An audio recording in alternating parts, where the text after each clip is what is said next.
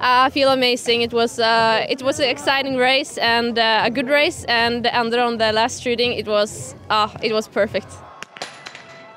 I'm just really happy. It was extremely fun to race today. We had great skis and we both did a great job, so we're really happy. The biggest challenge was the uphill, the long uphill, because it's a heavy snow and you just had to keep the skis floating. And the wind conditions was a bit hard, but I think we managed good. So. And for me, it was for sure the prone shooting. I didn't quite get the wind today, so I was not sure if I was on the left side or the right side. So I was lucky to get all the targets on prone after 3 extra shots.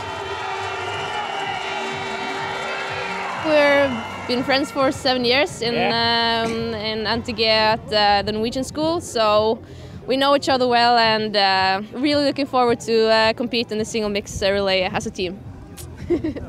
I agree.